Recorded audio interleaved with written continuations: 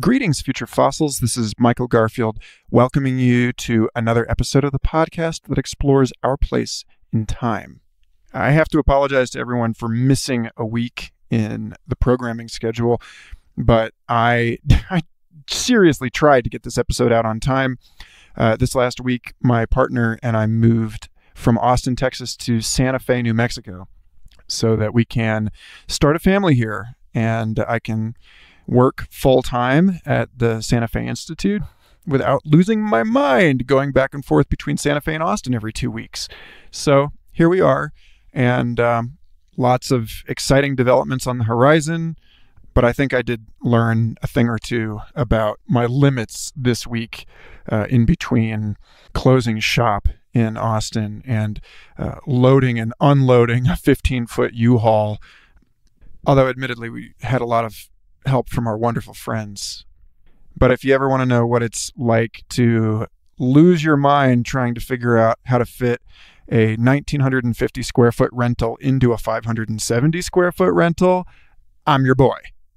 So anyway, it is with great pleasure that I offer this second part of this wonderful conversation with John David Ebert, Aaron Kamins, and Ikkyu Sojun.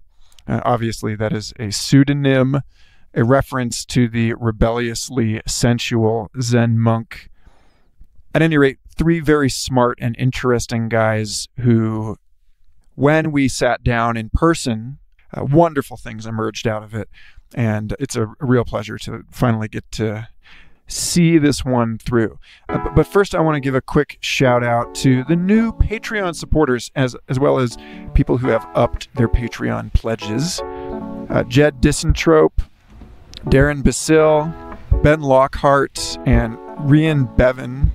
Thank you all so much, as well as to the folks who have been sending one-time donations to @FutureFossils on Venmo.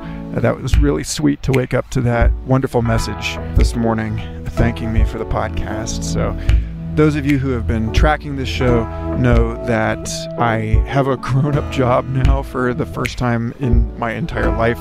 I'm not simply relying on subscriber gratitude to survive, but my life is much, much fuller than it used to be, and it's getting harder and harder to find the time to continue putting out this show on a regular basis. And the more folks are helping subsidize the extraordinary time and energy it takes to release every one of these episodes, something on the order of 5 to 15 hours a week, realistically, just to record and edit and publish everything.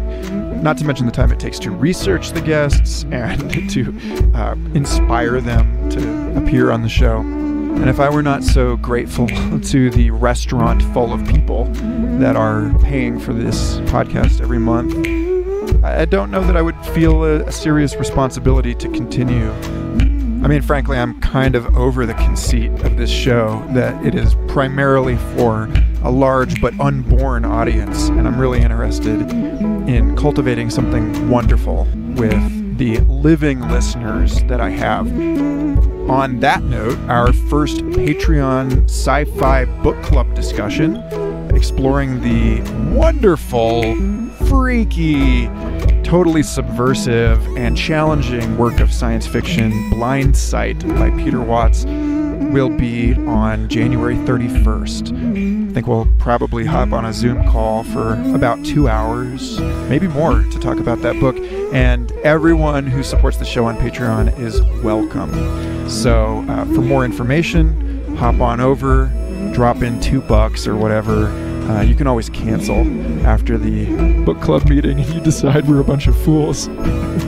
or just stay on it. And it would be great to have you in that conversation, because I think discussing sci-fi is a fantastic way to anchor and apply all of the philosophical ideas that we discuss in this show. What kind of futures we really want to help usher into being. If that's even a correct way of thinking about time. I'm not convinced it is, due to a decade-long preoccupation with the evidence for retrocausation, if that's even the right way of thinking about that. Anyway, you're all wonderful. I adore you. And enjoy this episode. It's fantastic. So, thanks and enjoy.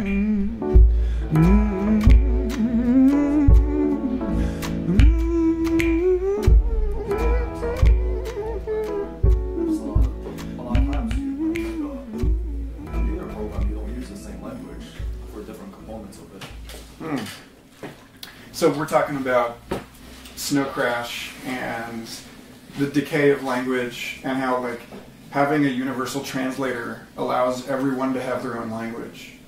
And interesting, yeah. You know, and so you get to a point where you've sort of taken the epistemological question as far as you can possibly take it in terms of like, are other entities conscious? You know, because I mean I think that's what's going on with this being the hardest question to come out of DMT space.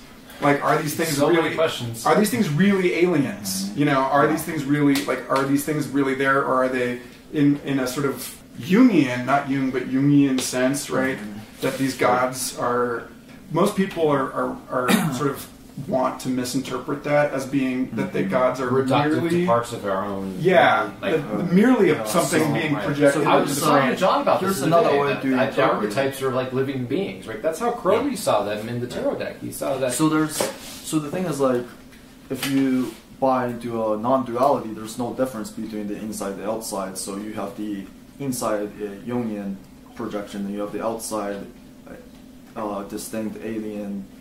Whatever beings projection, but really they could be just the same thing along this cycle that you're constantly experiencing. But then you get into subtler questions about agency. Like, it's still the case that if the thing is primarily just a symbol projected into your virtual reality by your body, that it does in some sense live outside of you. Like, even if we're assuming non-duality, you still get into like causal sort of relationships within that, right? And so you can still ask, like, so is this thing just, I mean, maybe it's the distributed agency of this landscape speaking through my body, and therefore it's in a sense a uniquely human, if, you know, also transcendent thing.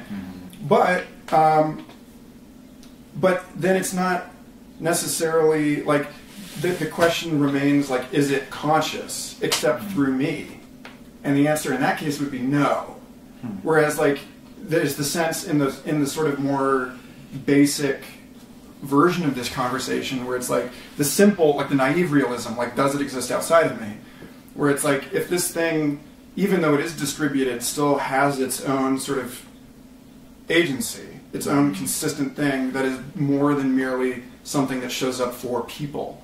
And that's what Tim Morton's getting at with hyperobjects. Right. You know, that's the question, is like, you know, we basically can't answer that question, and so we're stuck treating every object that we interact with as though it might be like the face of some deity that we're not really capable of perceiving. See, well, James Hillman would say that's really important. That's what the psyche does, you know, and that's what soul. That's like that's what you have to do that to have psychological life, you know, to personify. Yeah, so that kind of actually reminds me of Taleb. You gotta avoid the risk of ruin on this particular subject. Say more.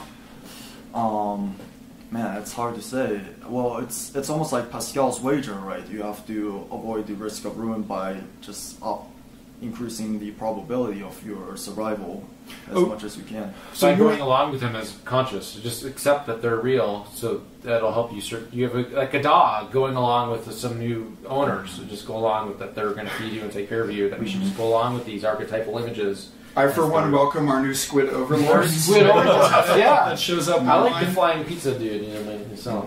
What is that? There's a flying spaghetti monster. Yeah. But so, yeah, I think there's something to that. Although the question of, like, what happens if you disregard the sapience of this table, I think most people are just going to, like, laugh at you.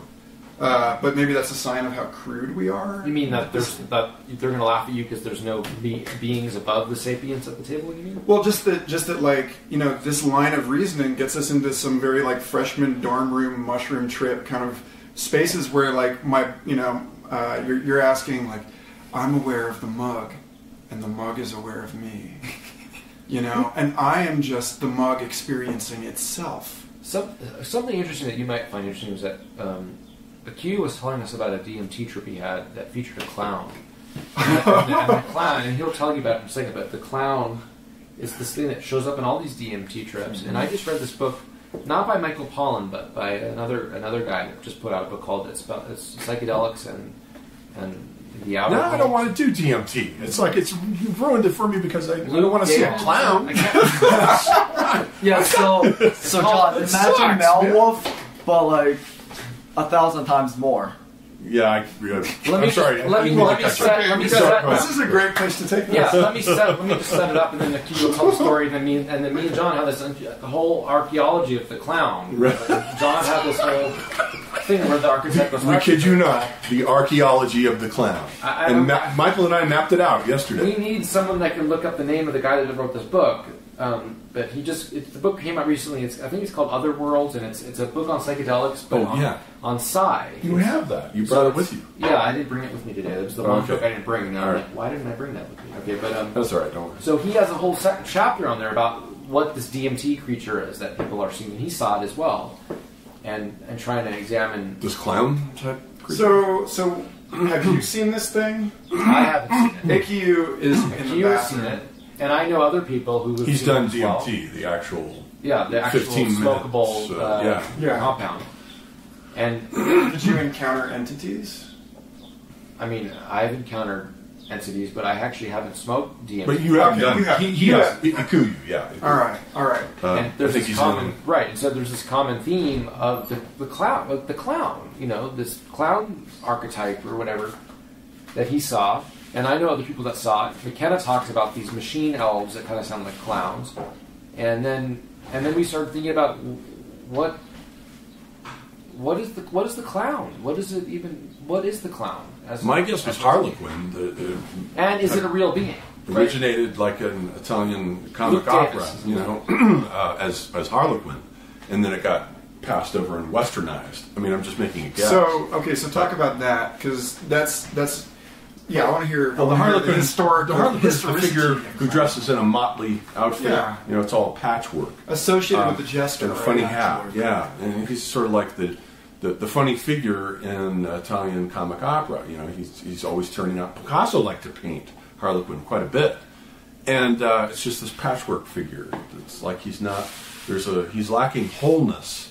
But for precisely that reason, he can say whatever he wants, and we give him permission to do that. We compare him to the Fool in the tarot deck. Wow! Yes, right. That's and the Joker in the traditional card deck.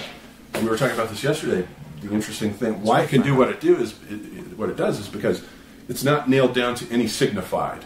All the rest of the pack is this series of 52 signifiers.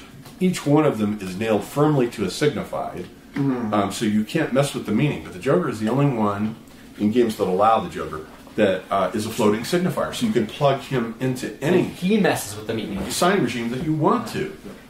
So he's sort of already like looking ahead to this sort of postmodern, deconstructed Derridian landscape where we get the sense that all the signifiers now have come unglued from their signifieds, and they're floating now. So we can, in the negative sense, is that it represents the disintegration of our traditions.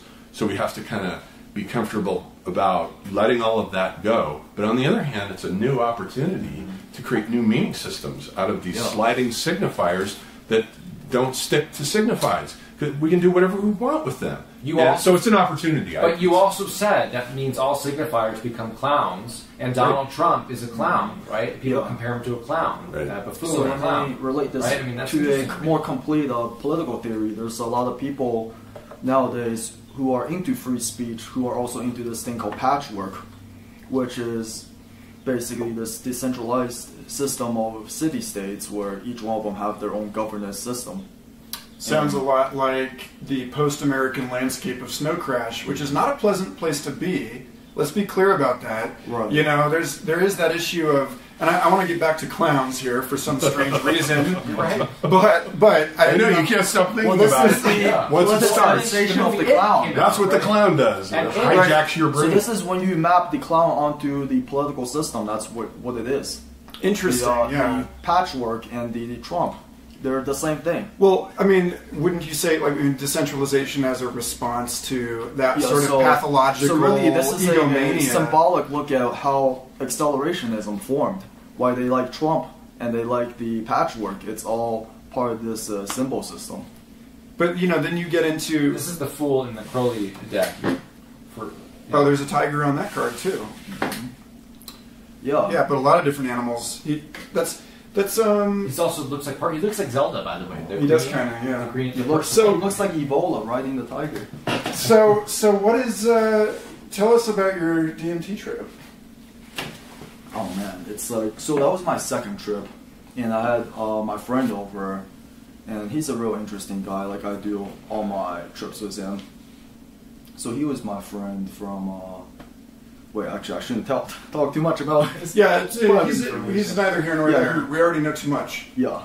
Anyway, so that was my second trip and his first trip. So we went to my room and we just took as many hits as we can. I think it was like 3 pretty big breaths, and we were there for like 15 minutes. So I got into this room after being sent through the hyperspace.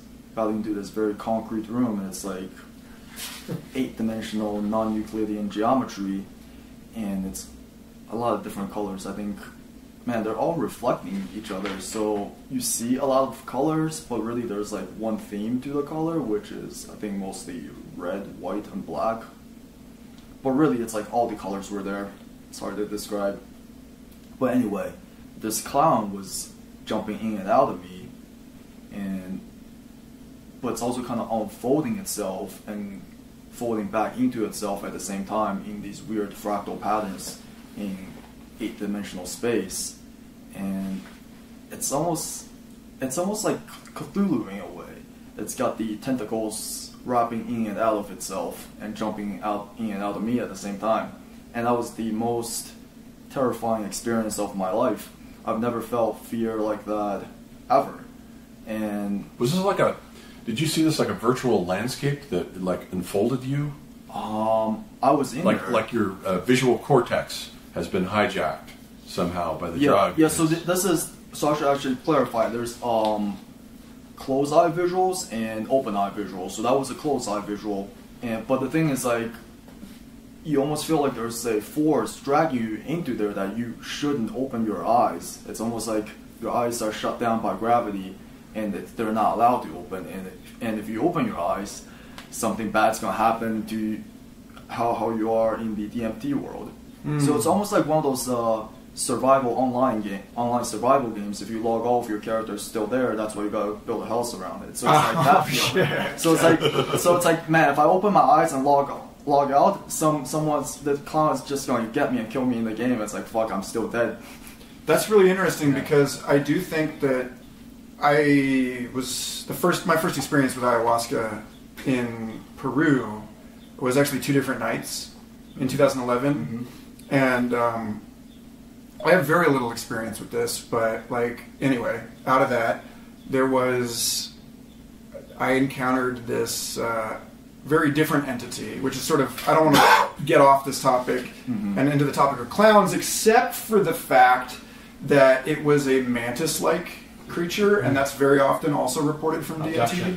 Abductions. Yeah, mantis-type stuff. And also that there are real, living species of mantises that look like clowns, because they're like they evolved to look like orchids, like flower petals.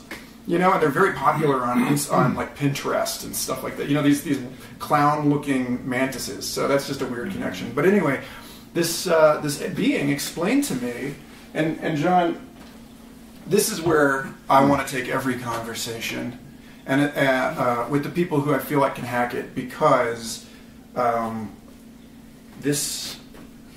feel like you have the sort of study of cultural matrices for me to make sense of this. Whereas, like, for me, this was an experience that I've been plugging in cultural reference points to ever since, but I didn't have like a scaffold for this at first. And it was saying to me basically that kind of extraterrestrial being that it is was actually appearing to me through projection from the like hot, dense plasma at the center of the galaxy, which is so hot and so dense and so highly gravitic that no biological life could possibly exist there. But the electromagnetic fields of that are so complex that it generates like a holographic ecosystem of stuff in this superfluid matrix. Sheldrix is about the sun. And that there are basically like dragons on the sun and genies that like the Ifrit are like so real you saw beings. this on your ayahuasca trip? Yeah, that it explained to me that it was basically of a class of beings that are like the beings of flame, but it appeared to me as molten metal. And it was basically saying that that's our physical, our actual physical reality is of these That like plasma, of a plasma of molten metal at like unthinkable gravities. We've been talking about the plasma petroglyph. We were, by the way. yesterday we were talking about that. But they're saying, but we don't. The point being, he's like to your trip. He was saying we don't. It was saying we don't experience ourselves in this way. We just appear to you in this way because you are colder and slower than we are. But you have a plasmatic component. Like you live on this planet with like an ionosphere, and your bodies are made out of electromagnetic forces, Right. and like you have an electromagnetic body. But because you live in a cold, slow place, your awareness and evolutionary trajectory has concentrated itself on the solid form of consciousness rather than on the plasma form of consciousness. Yeah. Dude, I'm Sounds visualizing all this, Man, and this it sounds looks like very an Alex Gray painting. What you were just describing, is the way he's got all those Yeah, matrices and meanwhile he's like within matrices. Meanwhile, this chrome eyeless, 8-foot tall chrome mantis, like black chrome mantis, is like piercing me with these like long, like jointless pinchers, like just like, but it's like helping me. You know, it's like just hold still. We're It's like taking care of ambiguous, some yeah. shit It's like- for you. Okay, here. so that's shaman. It's like cleaning me like It's a like surgery. Yeah, that's Yeah. shamanic. yeah, and I think that your experience. This is the thing. Is like I think that Holy that shit is And going on. all That the might time. be the same experience as yours, but I just interpreted it a different way. Right. Well, I think that the fact is that there are things jumping in and out of us is all the that a- time. right, That is there that are a things thing? that are like other Yeah. things that are like performing surgery on us. But that when we get into these spaces, it's like some of them you're trying to make dualistic sense of a non-dual experience, right? Where like you don't actually have a boundary, and so when the more you try to enforce a boundary on that experience, the more it feels like a This is violation. amazing. You know, the more it feels like you're being attacked because that was the difference between my first I and my think that second might be it. DMT trip. Was, Whoa. No, but oh, here- you're helping me. I want to add. Oh no, I'm being violated. I want to throw a difference in here, okay? Yeah. But I think there's a significance as to why it's perceived as a clown, because a clown is also Because it's funny, it But the- tickles, man. no, but if something jumps in and out of you, the it feels clown. fucking But the tickled. clown is satanic. The clown tracks back to Mephistopheles and Lucifer. The clown is evil in a way. It's like that you're having an experience, and I'm not saying this in the sense that I think it's literally evil, but in this Western tradition, the clown is that's Mephistopheles, that's Lucifer that you're experiencing. That that's the that's what he would show up as. And John had this whole thing from Campbell that you're this. Yeah. So the archaeology of the clown goes further back from what was the one guy you were just saying, the court jester guy. Harlequin, and it goes back to what you were saying about shamans. That shamans were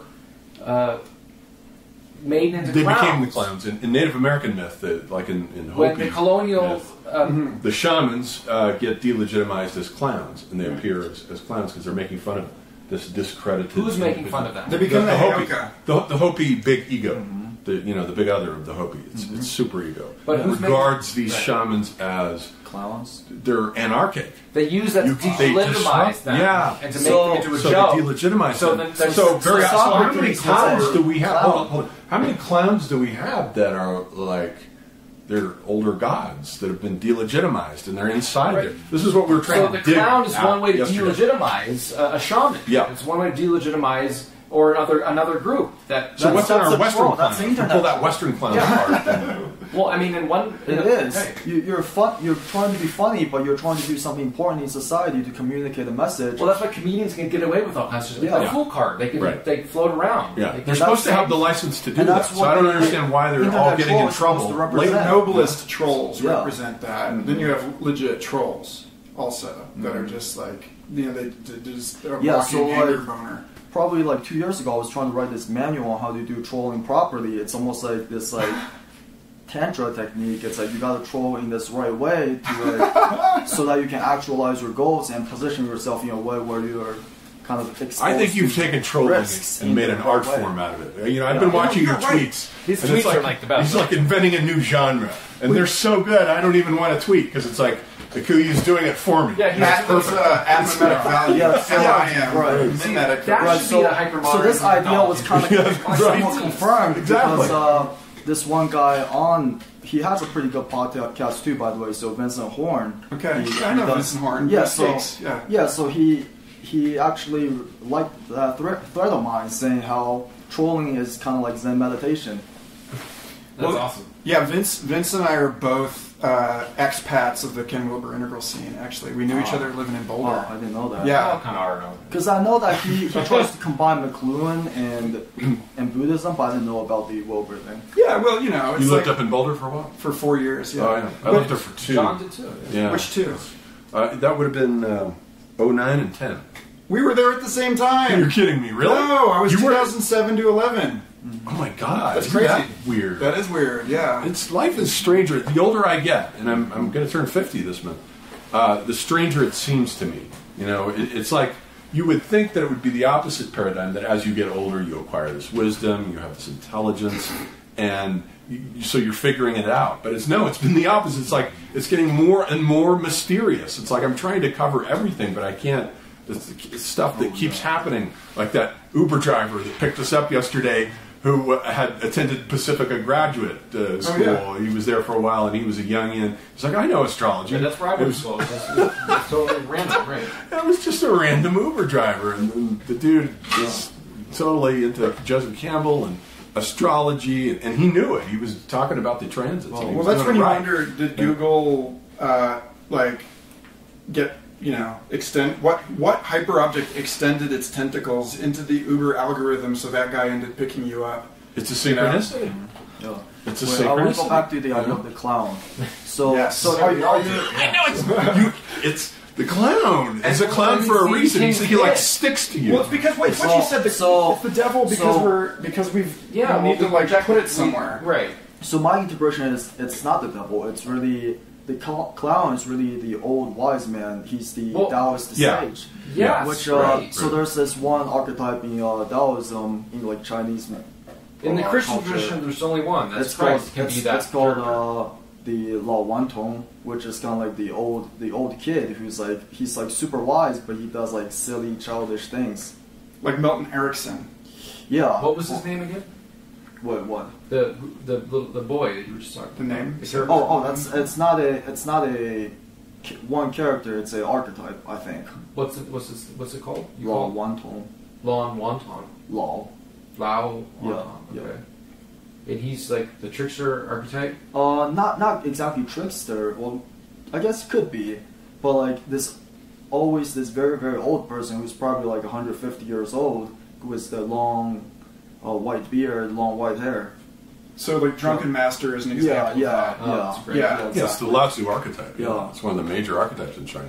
Yeah, and that's The when you wise yeah. old man. Yeah, that whole thing, like, shut up, old man, what do you know? No, when they And go it's like, yeah, that's a different shut up. world over there. They're like, Yeah. speak, old man. You know, Yeah, it's a except different for the old man is actually the child in Nietzsche's the camel, the lion, the child. That's what Well, the guy that that's the whole thing. The guy that disrespects the crazy old man in that like trope is always getting his ass kicked in 30 seconds. like Monkey and Journey to the West. Yeah, he's always Yeah. the only people that don't respect that guy seem to be like cruising for a bruising. Yeah. Right, exactly. Whereas in the West it's entirely opposite. Like we're like that. That's Yeah. Well, Merlin was kind of like that. Well- That was the closest that the Christian West got to having a wise old man. Yeah, so that's the and Faust maybe kind of. also the Although- SJW Faust was rejected by phenomenon. the Yeah, no, yeah. He was So in the satanic. West, what? We're so, cross-talking. so the SJW phenomenon in the West, I think it's because there's no goofy, wise old men here. Like you don't really view the elder like that. Well, that's Yeah. why I like Zelda, because Zelda recaptures that for the West. It's got the whole Merlin Yeah. tradition and the Yeah, you Knights don't Round have Table the- and that whole. There was a time when Christianity had that mythological landscape to it, and then it doesn't anymore. Even Thompson was into this whole.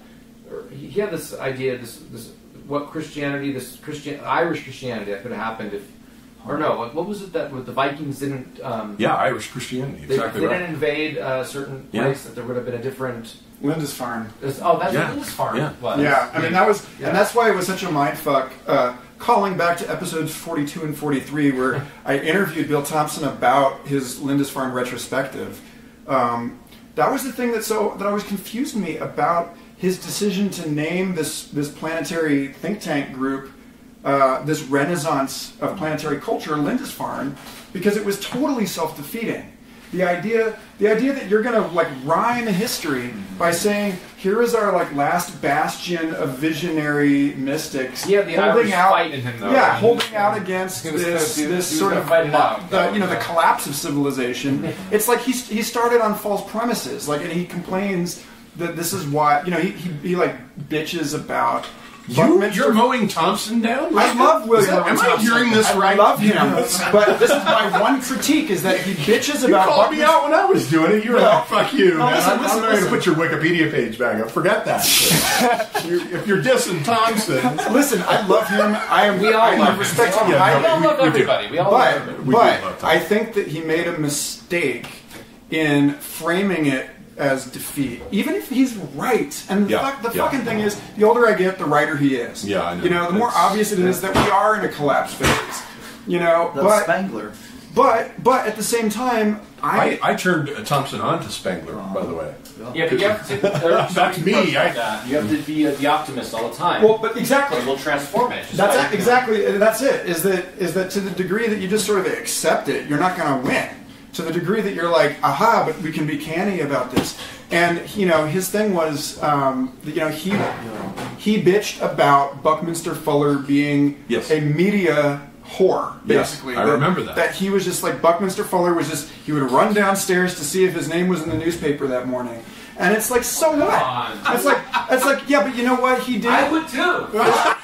You know what he did is that... Then you're like, on the other hand... Is that, he was a far more effective virus for these ideas than Bill, because Bucky one... was? Yeah, because he chose to frame it in terms of, don't fight the system, build a better mousetrap, we can do this, there is a way, the resources are dependent on our ability to imagine or perceive them, and that's actually a much more useful message. Yeah, and that sounds Peter Thiel, because Peter Thiel always talks about this definite positive view if you want to create a better future. Yeah, except Peter Thiel is like the opponent, in this. What? I mean, in the sense that like Jeff Bezos and all of these guys, they're the bad guy. Well, not the bad guy, but there's a sense in which that kind of optimism can be taken too far. I feel like Buckminster Fuller was clearly and obviously still motivated by compassion in this, rather than just sort of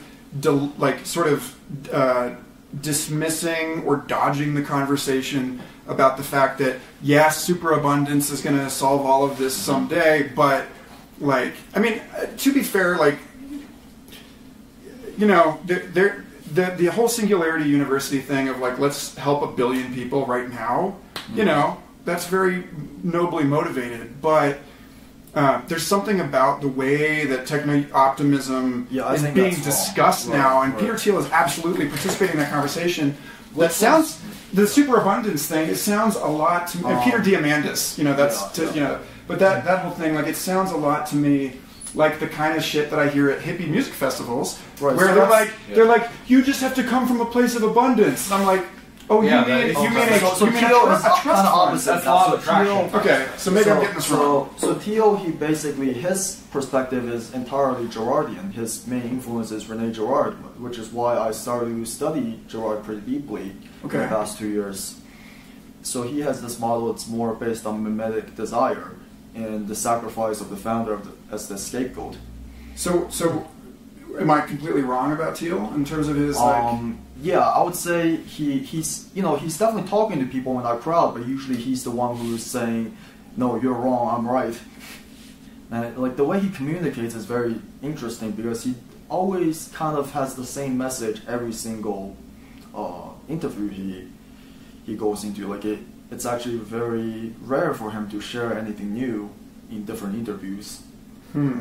But he basically just paints this picture of we gotta solve mimetic conflicts type of picture, and then just the issue of like most of our consumption is due to the fact that we want things that we've been taught to want, and that's what's killing. That's what's causing all this trouble. Is that mimetic, right? That idea.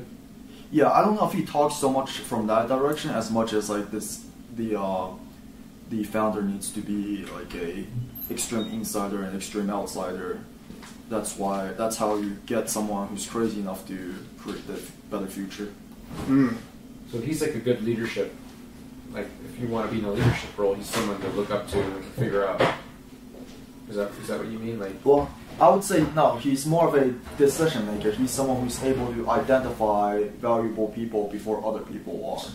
That's the role he plays, and that's what I try to understand out of him. Mm. And you were saying that Peter Thiel, he has an idea But about. then, like the other funny thing is like I compared him to L. Bob Reif when I talked to Neil Stephenson. Okay, so now, you got to go there with us, please. Okay, L. Bob Reif of Snow Crash, and Peter. You mean because of the seasteading thing, or? More than just that.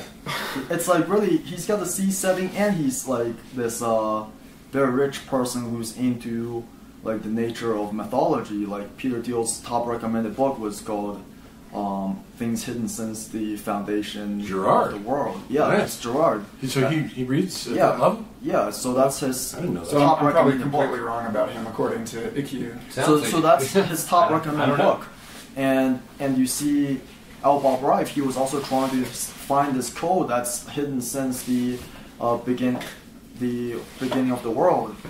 And yeah, what is it called? Foundation of the world, that was the Yeah, things hidden since the foundation of the world. Whatever. Great. Yeah, so anyway, and this It code, it's John 1:1. Hey, John. So in the beginning there was the word, and the word was with God, and the word was God, right? So that's the code underlying the universe in Snow Crash, and that's also what Peter Thiel is trying to break when he's trying to create innovation through venture capital. I like the comparison of the logos with Stevenson, like that. You compared it to John. So what did Stevenson That was say great. to that? So he didn't really know the reference to Thiel. He's like, okay, I guess Thiel's some random rich guy, cool. He has to know who Thiel That's is. strange. Yeah, he at least presents and seems from his work to be like one of the most well-read dudes in the world. Yeah, I mean, the thing is like, Have you read Thomas Pynchon? so I guess I'm not too surprised. Yeah, because I'm not too surprised he's because like the next level up from Stevenson. He's like, Oh, I'm sorry, yeah. go ahead. because Thiel, when he wrote 0 to 1, the methodological things weren't really that explicit. But if you look at his online lecture notes when he taught that class at Stanford, you would see like this huge section on the founder as victim and the founder as God. So I don't know how many times I've read that little article over and over again, probably like at least 24 times. So, That's very okay. Christian, So bringing it back to clowns, Yeah. you're saying that this is where Trump Yeah. comes in, right? Yeah, Because and not just clown, the but, like, CEO is the anyone. clown that is like Anyone sacrificed the who's, Christ, like- sort of like, but eaten by the Yeah, company. but once anyone they're- who's a true innovator, you're at both extremes. You're the extreme outsider and the extreme insider. So clowns are like extreme. You got the extreme scary part and also the extremely funny part. So you got the two poles that Sounds- you contrast against. So the the extreme insider and the extreme outsider is inside and outside of you at the same time, and that's the answer to the question: is the entity inside or outside of you? Yeah. All comes back Which to means that that. Trump is inside all of this us. is why. Yeah, exactly. So I'm I not sure that actually wrote about conclusion that. follows from your premise. And You just this, don't want it to follow. Yeah. Like, physicists, yeah. yeah, so this is exactly what I wrote about in something unpublished. And it also kind of reflects back to why Nassim Taleb believes in God, because it's a fat tail distribution right there. You have, on one extreme, you have the extreme outsiders, on one extreme, you have the extreme insiders. And when you do your investment strategy, that's what you do. You invest in the very stable extreme insiders, but then you also invest in the very volatile extreme outsiders to try to capture all the positive black swan benefits. Whoa, you just blew my mind because Yeah. because my main metaphor for investment has been this. It came out of this paper, this research paper I read, talking about how they managed to computationally confirm the sort of the general strategy that people will take a dartboard approach, the monkey throwing at a dartboard, and that everyone wants to hit the center of the dartboard, but actually the small low cap companies are the ones that grow really fast, and so if you can find them earlier, they're the better early investments. Yeah. Anyway, the point is that so they're saying that basically randomness is better investment than like trying to select for what you think are the best portfolios. And the point is that the fucking dartboard is a Harlequin. Yeah. Oh, yeah. So shit. yeah, and yes, right. So basically, I want to elaborate more on Taleb on this point. That so he actually has in one of the articles he wrote online. He has this thing about throwing things at a dartboard, and what he says is that most people want to aim for the center, right? So you want to have accuracy and precision. Okay. So accuracy is like, are you close to the center or not? Well, precision is like, out of everything you throw, are they clustered close together or not? So what he says is that actually most people think if you want to not fall off the board completely, you would want to aim for the center for accuracy, right? But he says no, that's not the case. You actually want precision.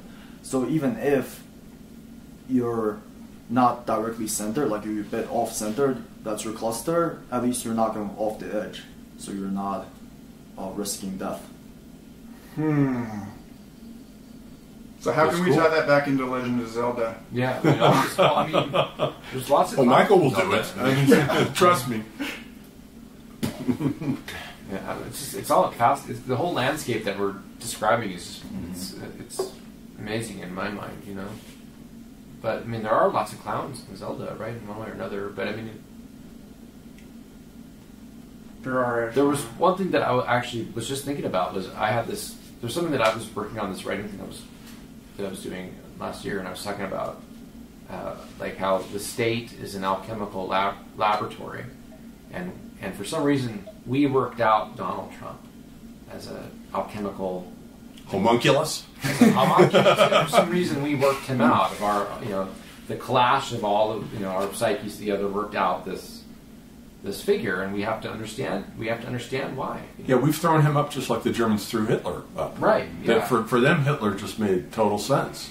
He's going to pull us out of the Depression. He's going and I'm not to put saying everyone that to work. makes sense either, but yeah, I'm just saying that I don't make all these projections, but there's an unconscious reason. Yeah, right. And here's another interesting thing is that there's a lot of alchemical symbolism in Trump. Right, he's golden.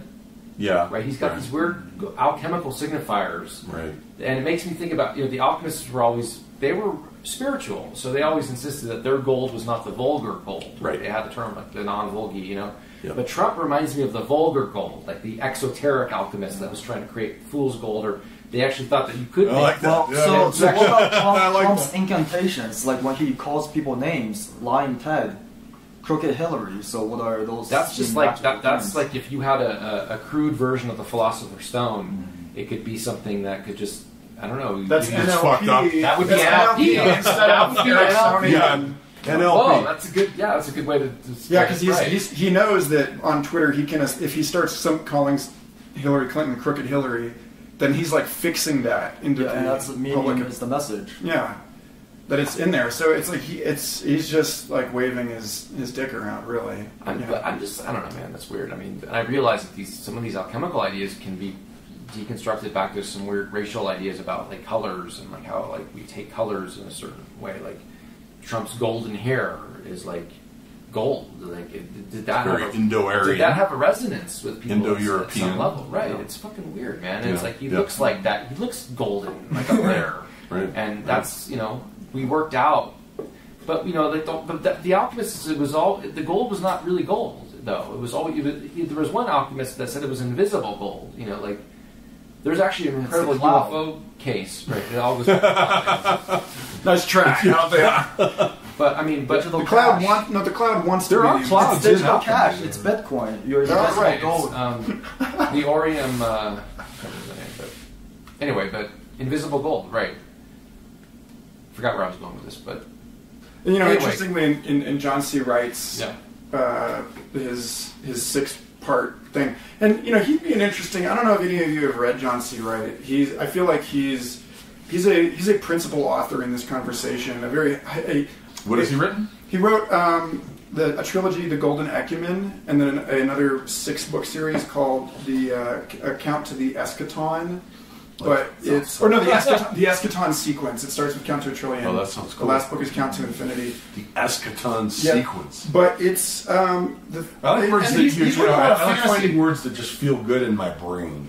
And that's one of them. The Eschaton sequence. I'm like, those words are like so is that why you like Michael's poetry? Yeah, exactly, because he can do that. He's an attorney who wrote the most psychedelic science fiction trilogy, Golden Ecumen. Yeah, go ahead. While he was still a flaming atheist, and then decided in his like high profile skeptic, right? Made that a big part of his brand as a science fiction author. Then he said, "All right, well, the rational thing to do would be to accept the fact that if God is a transcendent entity, then God can disclose its identity at will or hide its identity from me at will as a lesser intelligence. So the only way I'm ever going to find out so the theologians are right. He's like, God is revealed by revelation and not by analysis. Yeah. And so he's like, all right, God, show yourself to me. And then, the next day or the day after, he has a heart attack that puts him in the hospital. Oh, wow. And while he's in the hospital, he's visited by 3 spirits, including the Mother Mary, and it decides at the age of 40, or in his 40s, to become a born-again Catholic. When will that happen to Sam Harris? Sam Harris is not logical enough to ask... Let's kick Sam Harris around. Sam Harris is not rational enough to ask God if he exists. To wave his fist at the sky, because that would be silly. It's not rational. Yeah, it's not rational to do that. When I think John C. Wright figured it out. The actual rational thing to do is to say, okay, transcendent intelligence, I would like to see you now. And then if it doesn't happen, then try again later. Oh no, it'll happen. Trust me on that. It'll show up in some weird accident or something that you didn't see coming. So J.F. Martell and Phil Ford talk about that. I think you would love Weird Studies podcasts. They talk about that with doing... This is J.F. Martell? Yeah. Yeah, okay. Doing magical works. And he said... This is really cool. I haven't interacted yet or heard your... Oh, yeah. He seems like a really nice guy. He said that basically he tried magic just to see, just for shits, basically. Right. He said, this story is so nuts. He said he asked for a large sum of money in his magical ritual, and then he got it probably showed up, right? Well, he got a refund to for $10 or something, but the check in the memo line said the sum in really unusually bizarrely large lettering, that took up a huge, and he kept it because it was a large sum of money. And he was like, this shit is too weird, I'm out. Oh man, that was great.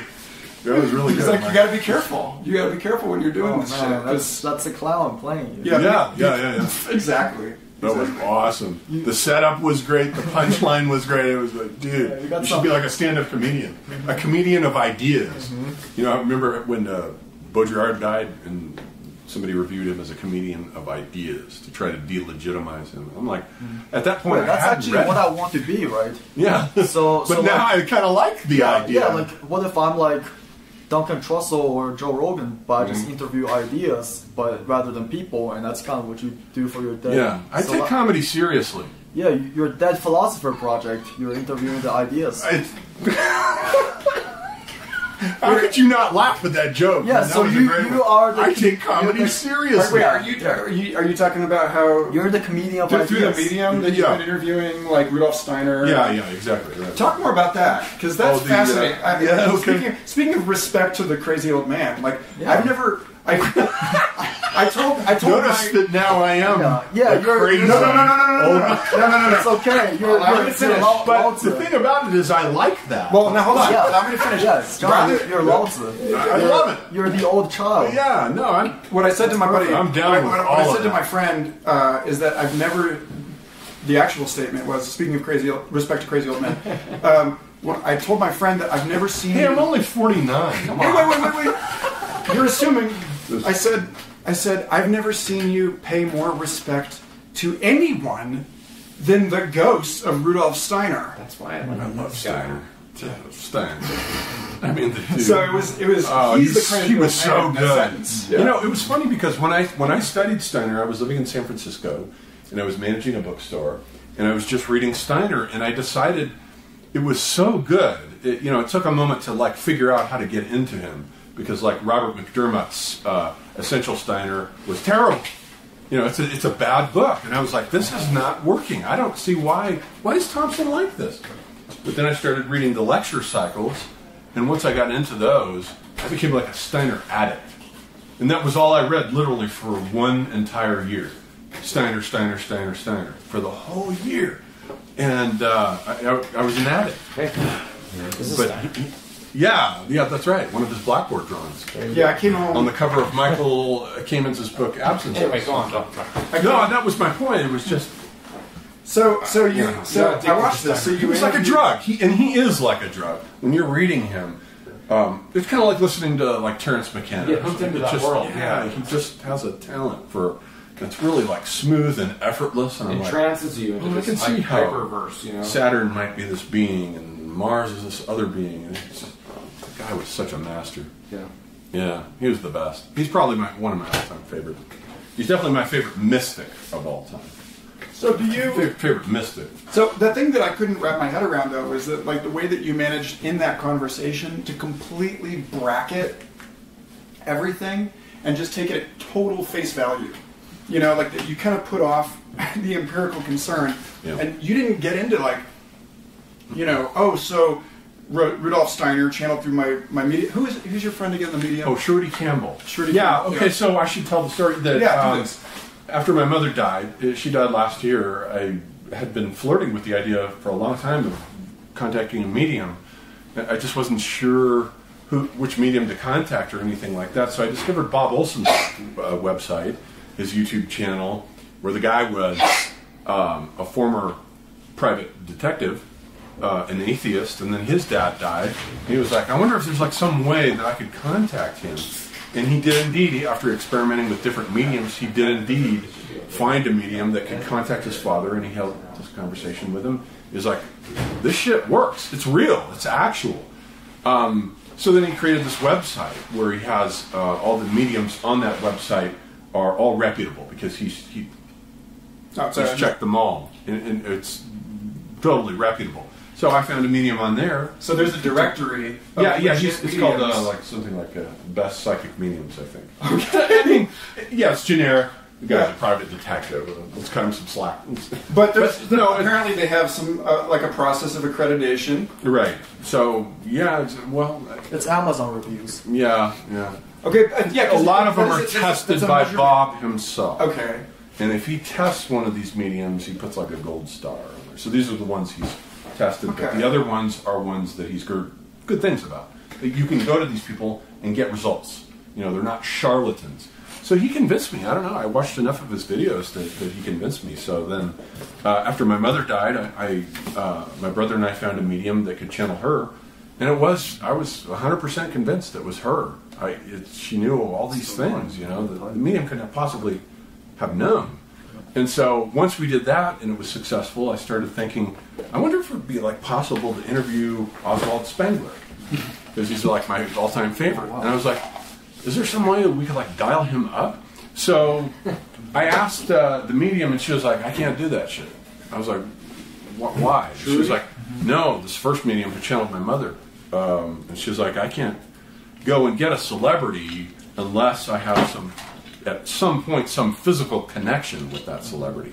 So she didn't have that ability. So I put it out there that I went to the website of Eliza Medus, and I went to her website and I asked her, I said, would you be willing to like channel Joseph Campbell, have your son, because her son committed suicide, he died, he went to the other side, he contacted her. She was also an which was why it was so difficult for him to contact her.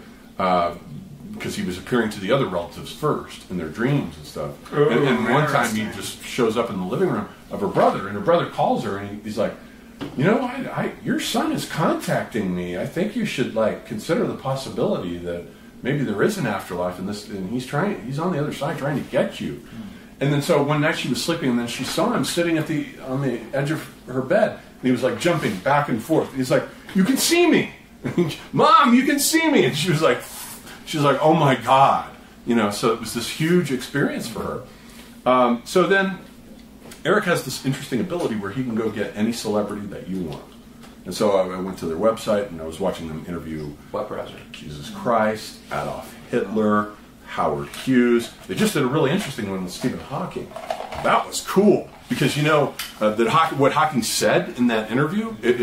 Let's assume it is Hawking. Right. You know, it's a little crazy. This is what I mean by bracketing. That you're really good at just taking this shit at face value. Yeah, but I always brag it. Yeah. Yeah. And So Hawking said what? he goes, in a past life I was a Roman emperor. He goes, I was an emperor and I got everything I wanted. And I was really mean to people. And I told people, you know, he was apparently one of the cruel Roman emperors. And he's like, that's why I reincarnated this time as this person who can't do any harm to anyone. He was you know, neural. his whole Holy body's shit. neutralized because now he's in the exact opposite position where the Roman emperor could hurt anyone he wanted, but in this incarnation with ALS, he couldn't hurt anyone. And all that was left to him was his mind. He's like, that's why I did it, because I had access to my mind in a way that probably wouldn't have been possible if I'd had control over my body. And I just loved it. I thought it was a great interview. I was convinced it was him. Wow, that reminds me of Count of Monte Cristo, when the main character asked the Abbe Freya, he said, well, if I was out of this jail, maybe I couldn't have figured out all this stuff, essentially. That theme of confinement runs throughout everything, including the myth of Merlin, Yes. you know, and That's right. Arthur. This whole thing about, you know, being thrown in jail, etc. It's missing from the Christic, like the mainstream Christic narrative, because all of his teenage years are missing. Yeah. And so you don't see him go into the fucking tree. I know. on What did Dagobah. he do during those He years? went to India. Yeah, that's maybe. documentation. Yeah. That's like, I mean, at least I don't know that well enough to shout it like I just did, frankly. But like, It's cool to think of, though. But like, it is. I mean, all signs point to yes, if there was any kind of historical figure at all. Yeah. You know, Yeah. then Yeah, I agree. there does seem to be enough cultural interchange Right. between those two regions that the story itself traveled back and forth Yep. enough Yep. that it became a part of the story at the very minimum. Yeah. And so like, okay, so this is probably the most like personal thing I've ever said on this show, and it's just been like so like this is the conversation for it, because I love you listeners, and I don't know a lot of you I don't know, but at this point, if you're listening this far, then you really care. So here we go. 11 years ago, or so, 12 years ago, I had a series of mushroom trips outside Lawrence, Kansas at Clinton Lake, where my friends and I would go hiking in the woods and like go down to the water and like hang out by the water, you know. And I'd been doing that for 4 years at that point, you know, a couple times a year. And then, you know, like the spring, you're like, yeah, you do a spring trip and a fall trip or whatever. Enough to have seen some really weird shit and have been able to like what I call stay on my perch, like to be able to remain rational in the face of utter hallucinogenic nonsense. That's what Robert Anton Wilson could do. Yeah, He was a cavalryman too. that like I remember one time in particular that my friends and I a couple years before had gotten ourselves into this spot that was like all spiky trees, like acacia trees, and spider webs, and we were tripping so hard that all we could see were like hexagons everywhere. My friends and I were like, how do we get out of this little like glen here?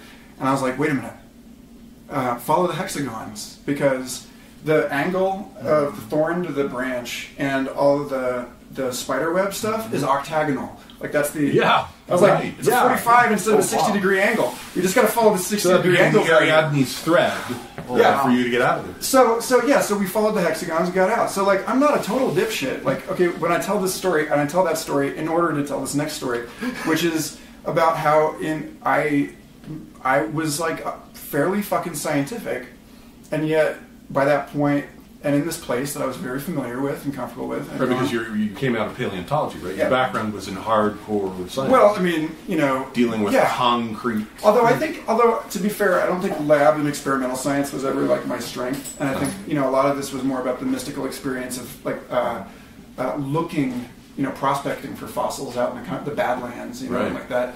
What it does to really be inhabiting a landscape of that age and to be like immersed in that kind of a sense of depth. And then to be like to revelation, to find things. Which again, going back to Bakker, is I think the point is that he's like a desert revelatory mystic.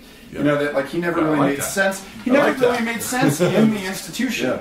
Yeah. And he's over his life he's bounced around from school to school and museum to museum, and for a while didn't even have a museum of his own. He just had a society. That's like when I was working with him.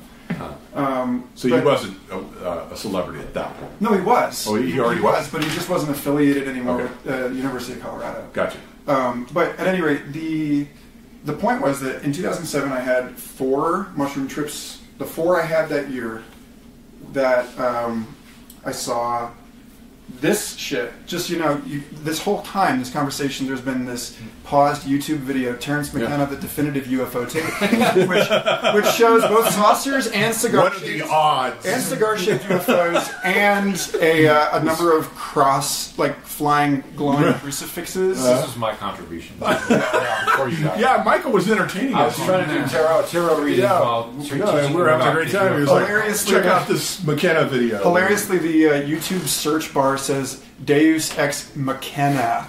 Actually, it says Deus, but anyway. I thought you were going to read like one of my porn files for a second. I was like, oh shit, now I've got to cover this up. All right, you're alchemical Negredo at Agur. We're mixing it all together. 1, 2, 3, 4. But his narrative collapse. The point is the you can tell I watch comedy, Cinematic overload. Yeah. No, go ahead. This year I saw 4 basically like UFO sightings, but I would Wait, are you serious? Yeah, I couldn't call them UFOs. Yeah, you can't just drop them. Well, that's typically how I start the story. Prepare us for this. No. You saw 4 UFOs. Let him finish the story. All 4 I want to see a UFO. I've never all seen 4 of these trips took place over the year 2006 to 2007. Right. They all happened at the water, like at the lake in Lawrence, Kansas, at Clinton Lake, which I found out after the first one actually does have some kind of rumors of UFO activity, although it's not well documented, and some other people had seen some stuff out there in the years prior. Right. But these things were not like what I had ordinarily heard of described as UFOs. They were like clear, luminous objects, like they were transparent disturbances in space with like certain colored lights at certain parts of them. And so they look more than anything like the Predator crossed with like a bioluminescent fish flying around in the sky. Right. Okay. I love that. So bioluminescent. There's an early ufologist that thought UFOs were organic beings that we don't understand. Yeah, and they are kind of bioluminescent, aren't they? That is what they are. And so some of them, like the first night, I had just started watching. The night before, I had just seen the 2-hour press conference video of the Disclosure Project, which is Stephen Greer's whole thing, where he's got this like armada of former military scientists and I was just talking about the Disclosure Project. Yeah, nuclear technicians and all these folks who had top secret clearance, and we sort of tacitly trust on a day-to-day basis with our lives, coming forward and saying, I was directly involved in the cover-up. We actually live in a huge ecosystem of intelligences. We have all these different relationships to them. And then the next day, my friends and I went tripping at the lake, and suddenly, this fucking thing, you know, and it's like I was primed to see it. I fully, completely accept that I was primed to see it. Why had you? Because you weren't sober? No, I was on mushrooms. But the point was, I'm sorry. Like you were primed to see it. I mean, that's good. I was primed to see it in the trip experience. Right. I was primed to see it by having watched the Disclosure Conference the night before. But that doesn't mean it wasn't real too. In some way. Also, you know what I mean? And in fact, it happened right after I said, because I was sitting with my girlfriend down at the water, and there was this. We were there on a double date with my friend and his girlfriend, and he was an aerospace engineering student who had built all of his own reproductions of Jimi Hendrix's pedals. Like he was this brilliant electrical engineer. Did he make that? Oh, I probably just incriminated you. That purple tripping pedal? 11 years ago. But he sold them at there was that one Jimi Hendrix wah pedal that you could get. But not that. But like he made I his thought own. all computer geeks were into psychedelics. But at any rate, the point was we were sitting there down there by the water at the bottom of this. I mean, on this jetty that had this. We were like opposite the dam on this reservoir, and there was like a plug in this jetty that went. You could tell it like led to like a sewer system or something that was under the water because you could hear things down there even though the water level was here. And at one time, another night, a different year, I had heard something even walking around down there, and it creeped the shit out of us. So this place we knew was kind of weird. We gotta go out there. And there was a building there in this field. It was a meadow at the end of a service access road, and there's a building there that had like a power cable coming out of the building, but then ending where just like without going anywhere. And my buddy, who's this engineer, was like, that makes no sense at all.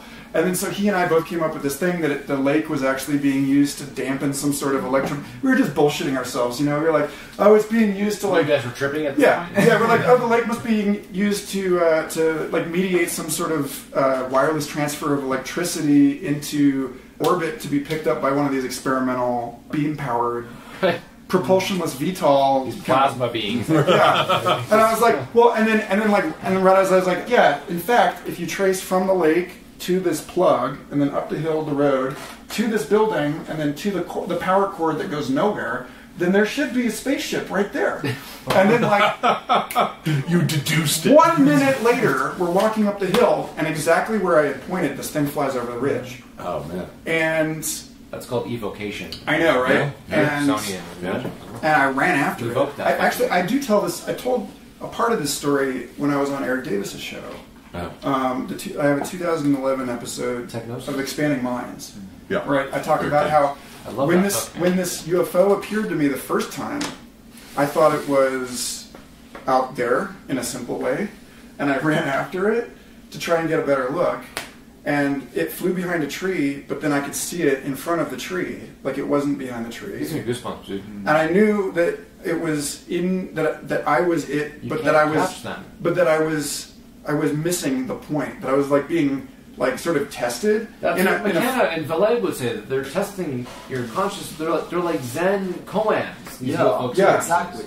And it was basically visual koans. It was like, can you figure this That's out? cool. Yeah, I'm gonna steal that visual koans.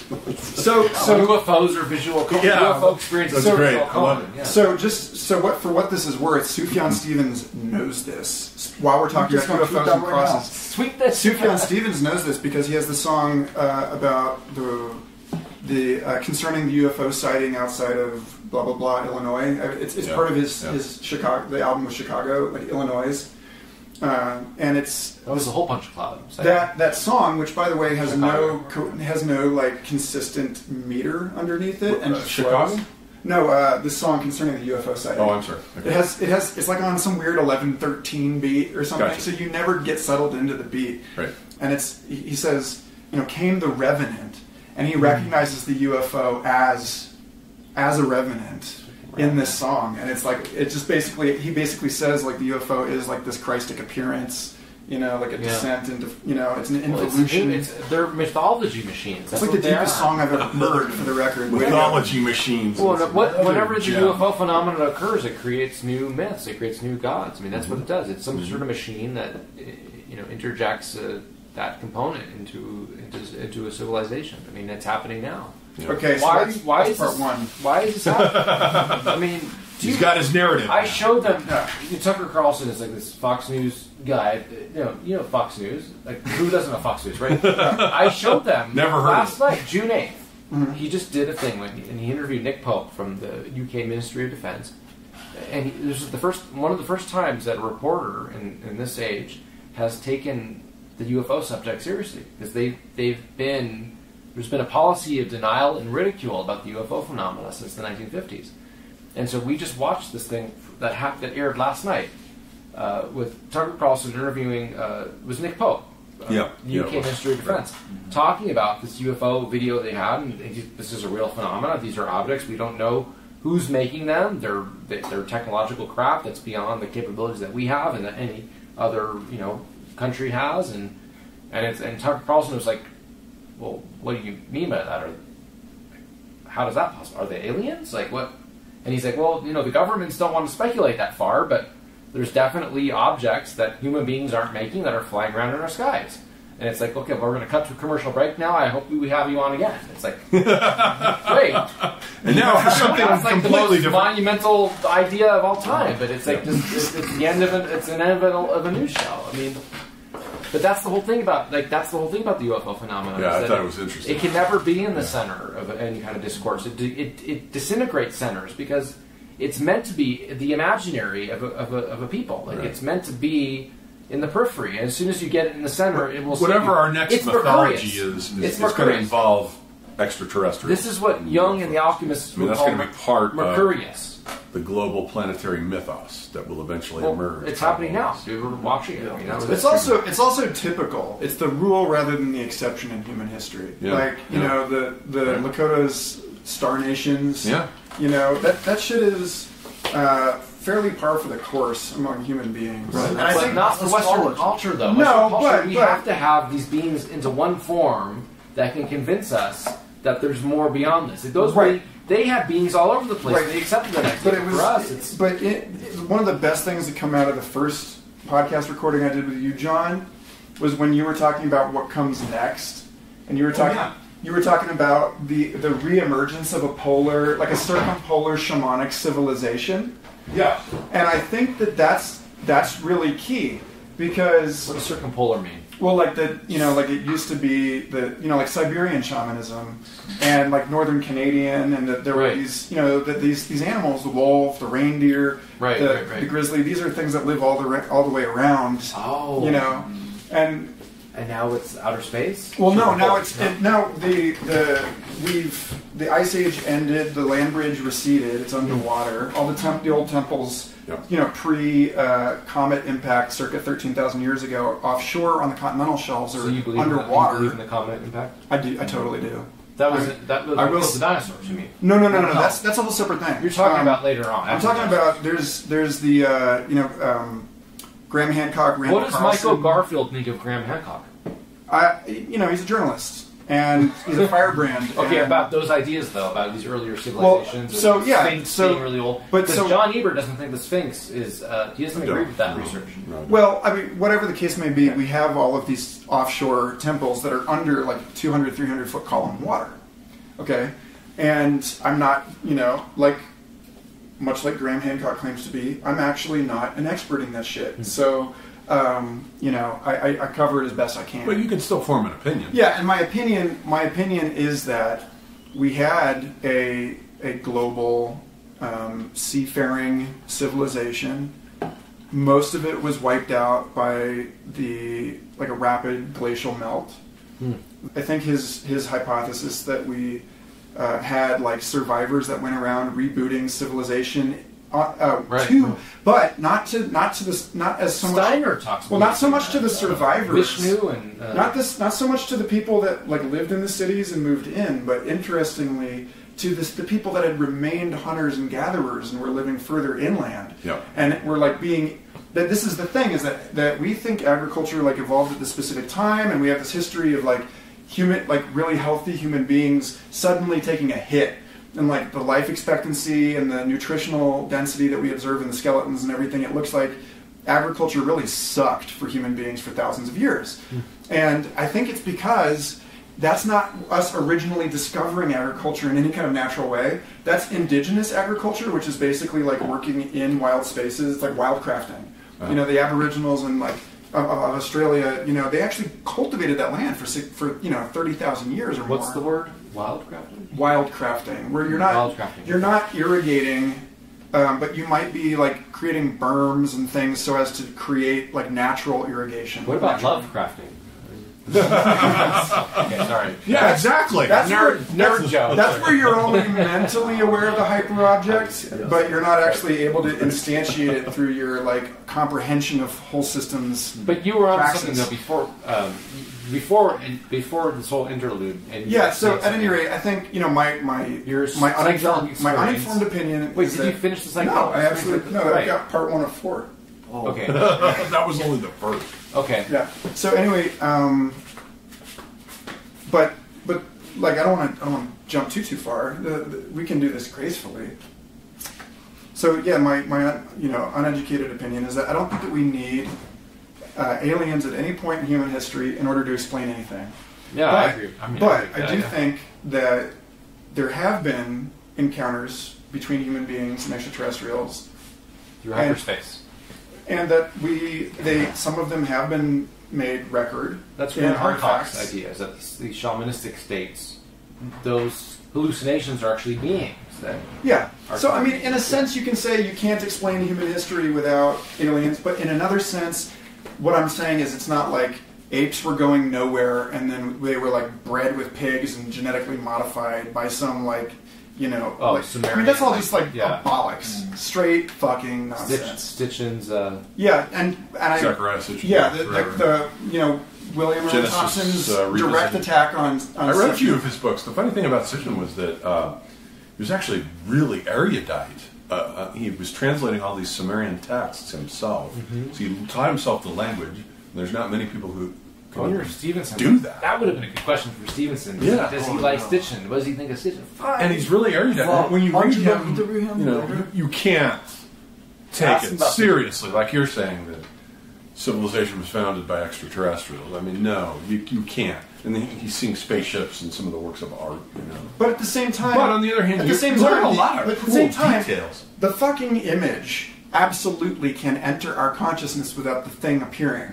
And I do think... fuck yeah, dude. Yeah. Yeah, I do think that we can be Yeah, that's drawn right. forward through history by this hanging carrot. That's why I of use the UFO. tarot, because these images are cross sections from all kinds of different times and places. All in I mean, one. it's like the Hyperion contest. Dan Simmons' thing about this. There's like temples that travel backwards in time, and there's this whole thing of That's the OTO. That's the the Mobius strip. that's the the thing Crowley creating temple. itself.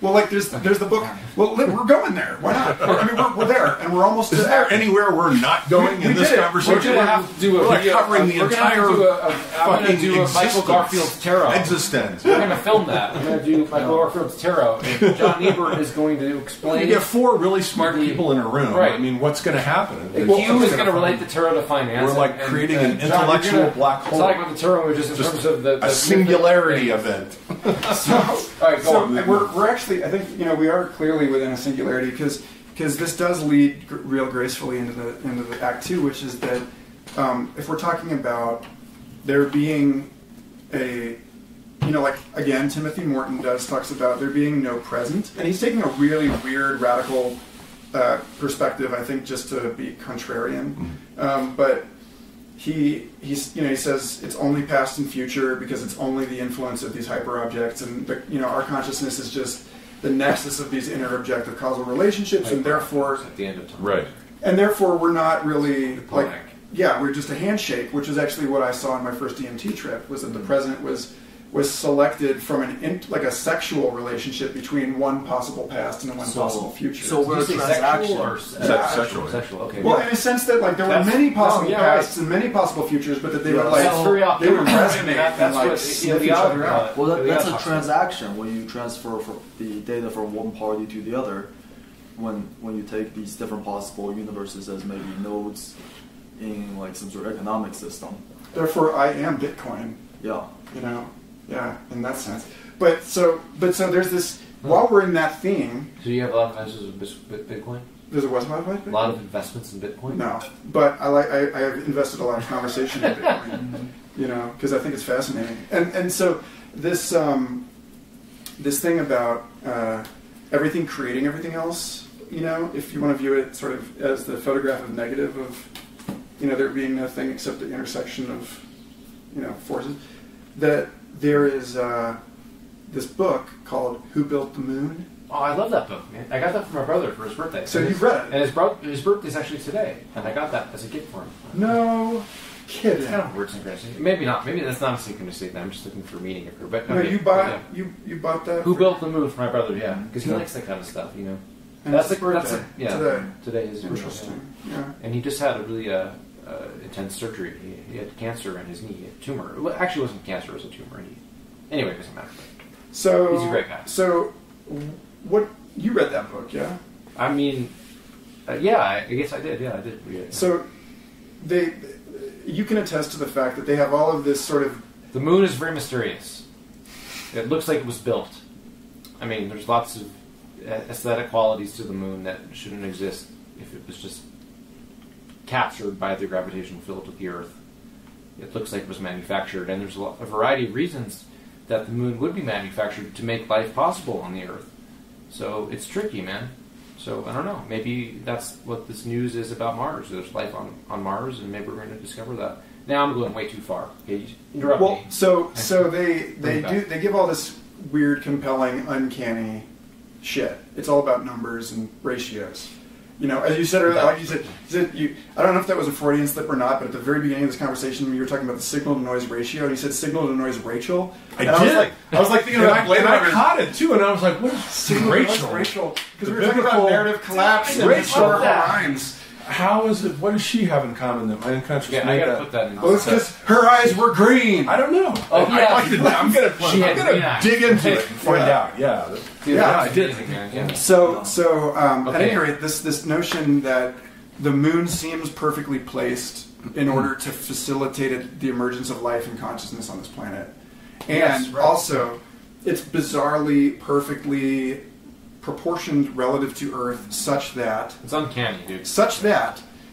and this is like if you're into Westworld and you're like, wow, like if you saw like how Robert Ford in that show sets up this elaborate mousetrap kind of a thing, and it's just he's really playing every single character, human and host alike, and it's just this a grand operatic flourish.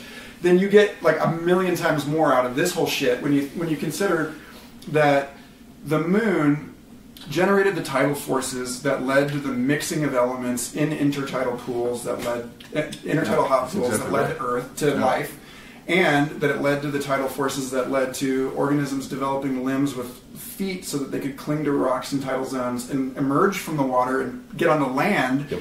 And all of these moments, these sort of important moments in the history of life, are regulated, by the moon and its relative distance to the Earth at any given time, and it was closer back in the day, which I personally wonder whether that has to do with the fact that that other creatures could have been so large.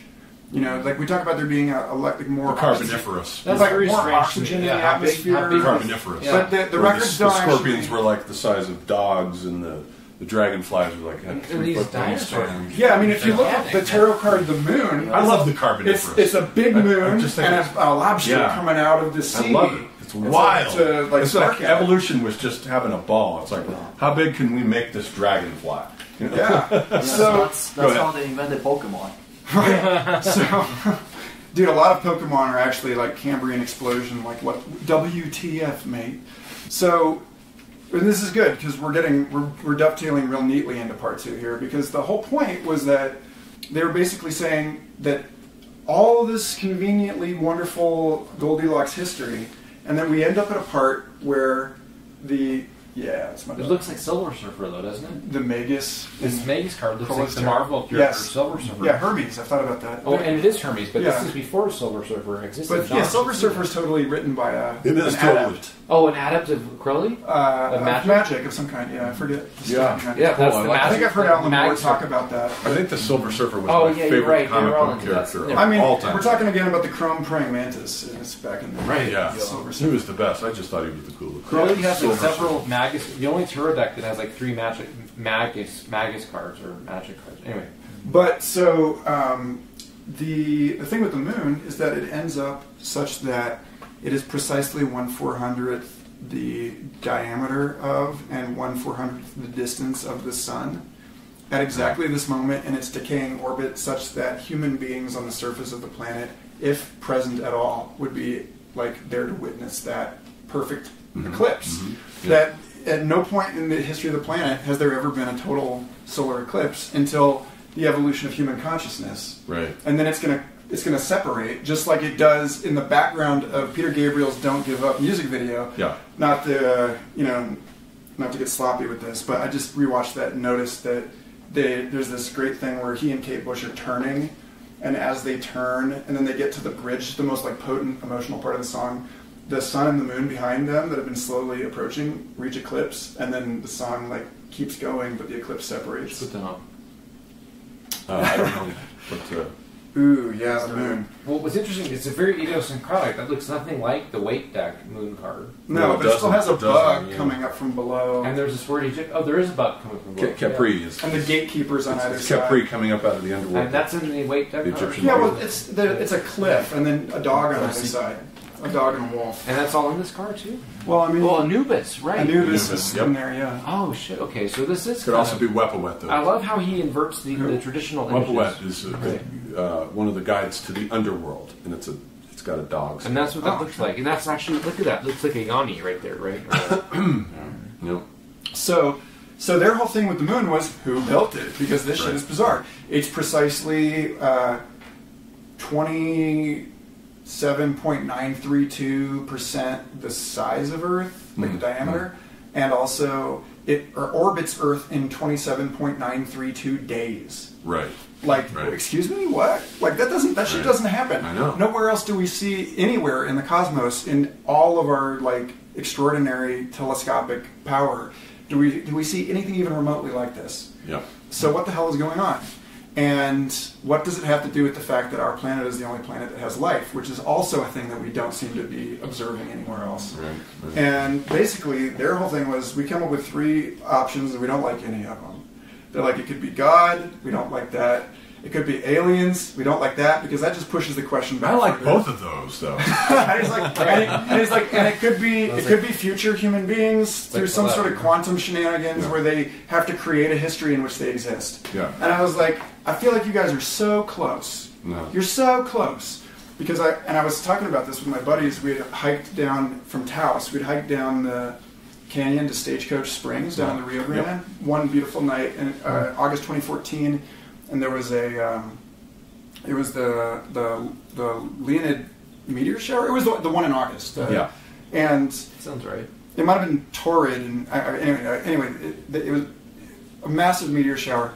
And that night I was talking about this, and I said, I think that it's really all and none of those. I think that what it really is that, as in Greg Egan's science fiction novel Distress, when they figure out the theory of everything and it like loops back in time, the perfect description and understanding creates the universe in which it exists. It's like that. It's like a Mobius strip.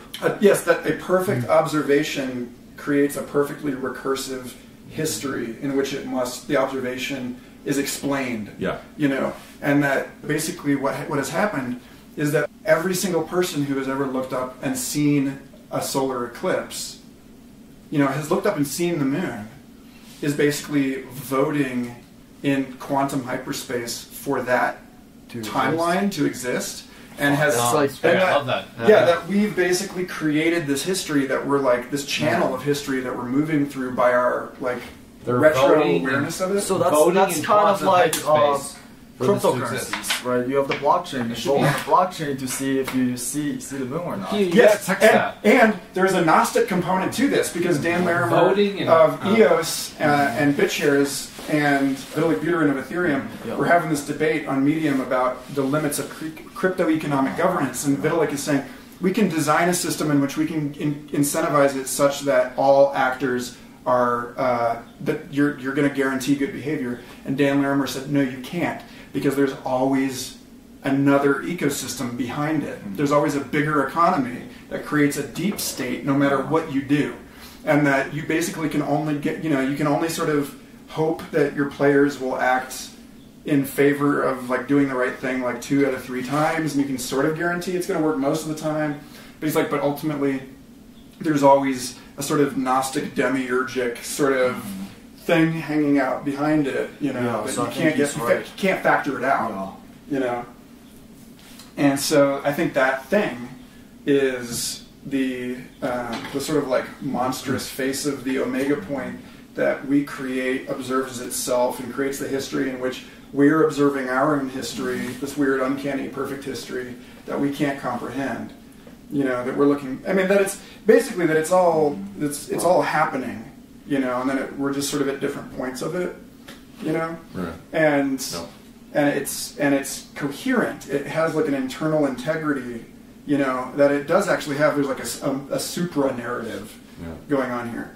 And so, at any rate, the second time I went out there, this is all stuff I came up with years later. After the second time I went out in 2006, it was 2 weeks after that first time. The first time was a new moon, and the second time was a full moon. Right. And the second time, my friends, two guys that had not been there with me the first time, and I'd known for years, and it's like take a bullet for you kind of friendships. Mm-hmm. I had told them, I was like, the last time I went out there, I saw a UFO. And actually, it wasn't the only one we saw. It was just at that point, later that night, when a UFO also, the first time, later that night, a UFO appeared, and all 4 of us saw it again.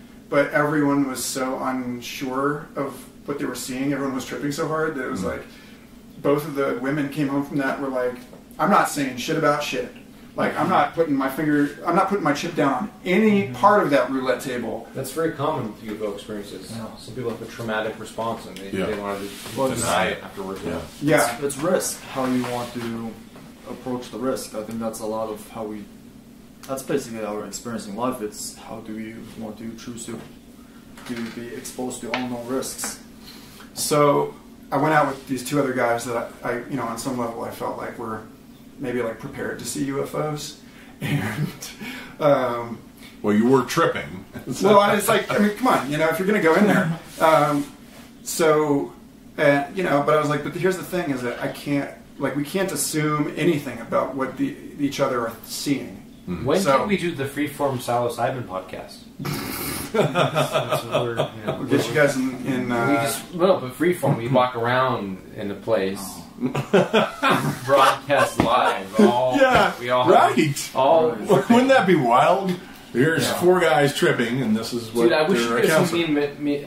You're getting into some potentially dangerous feedback loops by live streaming it.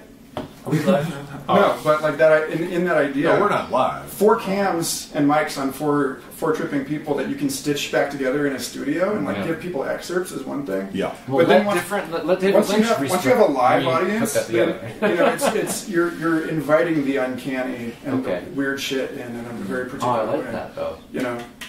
That's awesome. The feedback from everybody. As somebody who has worn a camera in a room full of tripping people, here comes electronics.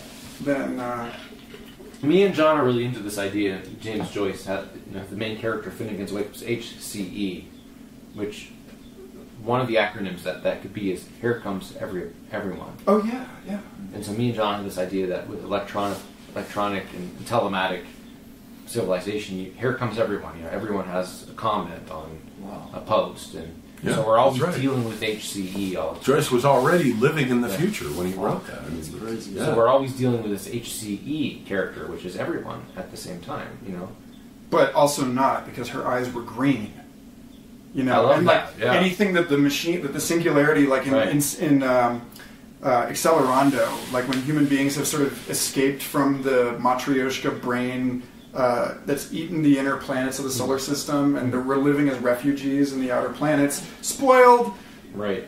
The singularity is shooting out historical and fictional characters as living humans. That's like to them. And they're like, what the fuck is this? Like, they're like, are we being treated as an infection, and these people are like antibodies in a system that's like, we can't understand. It's like there's no other... I want to put an endorsement to Jeff Noon, the author of Vert and Pollen, and I think that Michael Garfield and you should get together and have a conversation. Okay, yeah. he wrote a book called Pollen, which is all about Yeah. like people taking these like psychedelic compounds that tune them into like the agrarian body. You know what I mean? And all the like Greek myths are like these iconotypes in that space. It's really interesting. Yeah, you can find them on Twitter and stuff. Anyway, I'm entirely happy to let parts 2, 3, and 4 of this be the subject of another conversation. Yeah. Because, but I will say that I think that the takeaway here is that with each deepening stage of my personal history of encounters with the UFO, and I think it'd actually be cruel not to give people part 2, which is that let's give them part 2. at each stage there is an increasing intimacy and a depth of understanding that we're not dealing with the other here. Well, that's like Lee Strieber's whole thing with UFO communion. You know, that like these were like beings that we have to commune with, and he had this whole idea of like a sensual, even sexual relationship with these beings. It was strange, but any Christian would say that's Satan. That's all old-fashioned Satanism right there. You know, Right, because you're only allowed to have one kind of communion. sleeping with the devil. You know the rituals out and like the witches. Like that, they would say that Strieber was a witch. Basically, you know that's Well, right, because they're Confucian about it, and they're saying you don't. or It's like, confused well, they are about. because it's you're just taking the communion wafer. You're participating in the ritual, but it's not a completely empty ritual. It's still capable of quite a bit, but it's based on something else. But at any rate, the whole second thing about this was that I insisted on not leading the witnesses. So when lights started showing up in the sky that night, my friends and I were like, "Do you see that? Okay, yes. What do you see?" You know, and we were actually enacting this protocol, the Close Encounter 5. The Stephen Greer talks about, where you actually sort of declare yourselves as a group to be a planet ambassador, you know, that's number 5. Okay, and invite in like a diplomatic interaction. So we did that. J. Allen Hynek came up with the close encounter grades, right? So I don't remember. 4 would be like abduction, right? 4. No, let's see. Yeah, the 4th kind is, I guess, abduction. The 3rd kind would be contact with aliens, right? Close encounters of the First is you see. Second is, I guess, communication. Communication of some kind. Damn it! I'm gonna close encounters of the 3rd kind was actual contact with the occupants of the UFOs. Yeah, it was. Close encounters of the 4th kind would be the abduction thing, and then close encounters of the 5th kind would be kind of what you're talking about, which I think that's correct. you set yourself up as an ambassador. I mean, I haven't heard that before, but that sounds really well, that was something specifically that I think was developed by the Disclosure Project.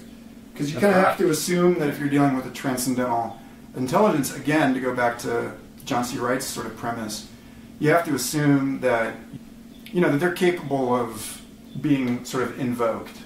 I think so. Yeah, I mean, I've seen that happen a lot of times, right? And that's even what Jacques Vallée thought. Jacques Vallée was trying to connect UFOs to Hermeticism. So in a way, it's like you're the prophet. You're saying, okay, I'm the prophet, now give me the message. Well, you know, Jason Reza-Drojani has a whole chapter in his book on Prometheus and Atlas all about the UFO phenomena, and he thought that it was UFO phenomena that creates the Old Testament. Oh shit! There are actually 6 types in his. Dude, you should do that. Would be a whole other podcast, a UFO podcast. Yeah, and so there's actually 3 non-close encounters that Hynek listed: nocturnal lights, daylight discs, and radar visual. Yeah. And then first is visual sightings, so seen by the human eye. The first 3 are, you know, less than 500 feet away that show appreciable angular extension and considerable detail. This is according to Wikipedia. Close encounters is the second kind. A UFO event. Hynek was Vallée's mentor. He was an older scientist that Vallée came from France to study with. Okay, here we go. Close encounters is the second kind. A UFO event in which a physical effect is alleged. This can be interference in the functioning of a vehicle or electronic device, animals reacting, physiological events such as paralysis or heat or discomfort in the witness, or some physical trace like impressions in the ground, scorched or otherwise affected vegetation, or a chemical trace. That second night, every time we saw them, the birds in the marsh around us started making a lot of noise. It's part of the phenomenology. Yeah, right. I like that. Yeah. And that night, there were so many more of them and they were different kinds. And like I saw some of the ones that there was a sound also, like a boat propeller that the big ones seemed to make, like they were like chugging through the sky. And at this point, you know, I'd spent 2 weeks like studying like aviation wing lighting and, you know, the silhouettes of different farm planes and shit to make sure that I'm not just, you know, because it is, you know, you can have a lot of visual distortion under the influence of psilocybin, and it's like totally reasonable for me to maybe have mistaken something. But the only thing I could find that looked anything like what I saw that first night was in a document from the 1700s. It was like it was a manuscript hand illustrations of like a clear thing with a big red light on front and a trail of white lights behind it. And I was like, bingo, bingo, that's a thing. Yeah. And that specifically that it flew in this sine wave pattern. And that it was accompanied by like a low humming, like a thrumming noise. A lot of UFOs do fall in a leaf falling pattern. UFOs, they have this weird leaf, like the way a leaf falls. That's how a lot of UFOs are described as moving. So they're surfing. Possibly. Yeah. Some of the ones that I saw that second night it almost looked like you were looking into a slide of pond water and all the little different critters swimming around in there. And like some of them had 2 lights up front, so you could tell that they were rotating in whatever this invisible medium was. And they were like spinning and then drifting. This is kind of freaking me out. And then what are we talking about? And those things in particular, UFOs. And those things in particular seemed to be like attracted to moonlight, and like those are ones. There's some technology, man. That I did not see them the first night during the new moon. They seemed like they were sort of gathering, rather than traveling under their own power, like that first class of thing. It seemed like they were sort of absorbing moonlight and then using it to power themselves for a short distance. Some sort of beings, maybe. That's so intense. Yeah, and you know, we can end it there. Yeah, I mean, we can wrap this up. I don't need to say it. any more about my UFO experiences for now. That was good. But you know, I mean, I think that was very, very entertaining. Thanks. Thanks for indulging me, guys. That was more than I usually talk. Dude, that was great, man. Yeah, that was really entertaining. But you know, wait, I do have one last thought on the truth is out there. Yeah.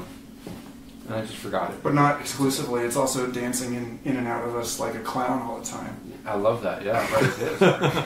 Don't start with the clown again. This is what I was going to say. So, since we've all had these sort of this UFO experience, I think that the UFO thing is a shamanistic thing. So it's like we're all shamans. You know, that's why we're all coincidentally hanging out. I mean, and I think that whatever that phenomena is, it's initiating a new generation of people into something, you know, to the spiritual world, you know. So I like the term magicians. No, yeah, that's that's the term I like. Yeah, I'm into Crowley and stuff. So yeah, so I think it's sort of less fraught with potential misunderstanding. Is the mic off? Did we kill it? No, it's on. Oh, it's still gone. Okay. Yeah. So I still have to be careful what I say. I don't know. I've seen you say some pretty crazy shit on Twitter. So. Yeah, no, I have. I'm prone to fits of angst and. But I mean, I just mean Iliad's, idea of shamanism. You know, all those because if you look at Iliad's book and you study any abductees scenario, it's the same phenomenology. Like, you know, any shamanistic initiation has the same. It has the same phenomena that an alien abductee goes through. You know, the body being taken apart by strange beings and putting it back together again with objects inside. Yeah. John actually talks a lot about this in some of his lectures. About the connection between alien abduction and shamanism. That was when I was first thinking about it way back.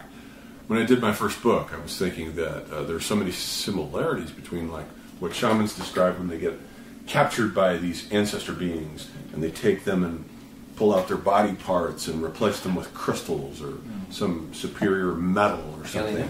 Yeah, and so they're torn apart and rebuilt. And that's why they're invincible, because they have this. It's like the Wolverine character in the Marvel Universe has these shamanistic. Fuck, dude, that's awesome. They put metal inside of his body. That's totally shamanism. But he's also tortured. Yeah. Is it tortured? Yeah, no, it is. But the shaman is tortured. But it's a sacrifice. And the alien abduction phenomenon does sound a lot like that. You know, when they take them on board the ship and it's happening do stuff to their bodies and add like metal implements. So the difference then is that we've graduated from the Close Encounters of the Fourth Kind, which are largely non-consensual, to Close Encounters of the Fifth Kind, which are actually invited.